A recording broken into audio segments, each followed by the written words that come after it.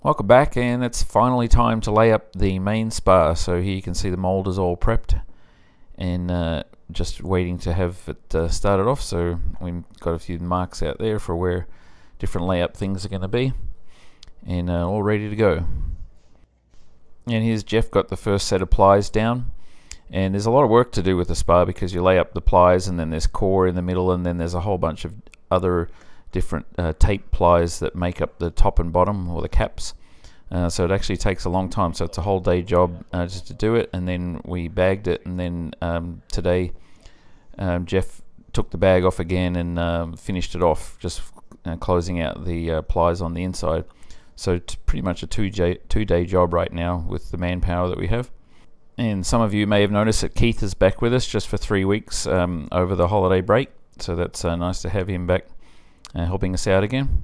Anyway, this is the finishing off on the first day with the spar, and here it is under vacuum. So today, Tuesday, it got the second round done on it, and it's again under vacuum, but I didn't actually get a lot of footage of that because I was pretty busy today working on the door frame, which you'll see here shortly. But so far it looks like it's coming out nicely. And this is something I forgot to show you in the last video. These are the blocks, that how they turned out for those intensifiers for where the door locks are going to be inside the door frame. So they basically just sort of conform to the shape of the locks, and they were just pushed in into the layup there in the mold. And here's the door frame pretty much fresh out of the mold, so nothing trimmed off yet, and just taken off some of the peel ply that we had on the inside there, where we're going to be bonding some stuff to it. We added some peel ply, and the rest of it got primed, so that's what the white is there.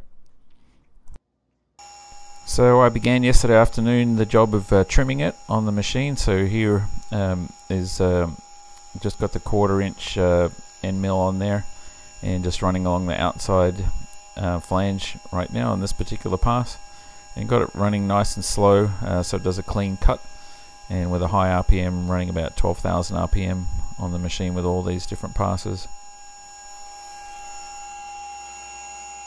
And meanwhile, this is the header tank part that got laid up last week, and so you see it's been released from the mold there, and that just needs to be trimmed off. So that's the tank that the two wing tanks will sort of feed into, and this will sit behind the cabin.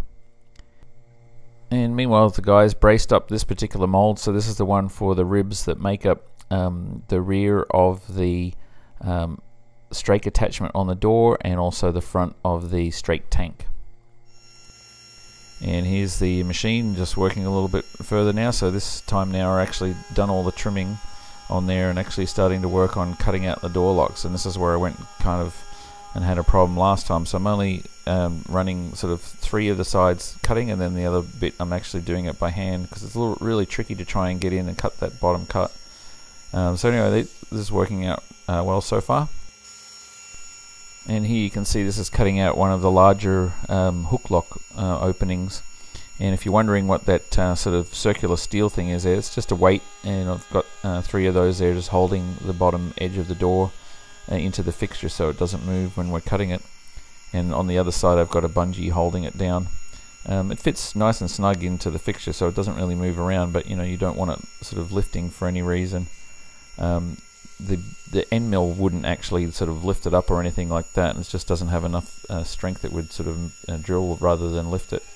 Anyway, there you can see it's just running that pass there and cutting that out, and you'll see the results of that shortly.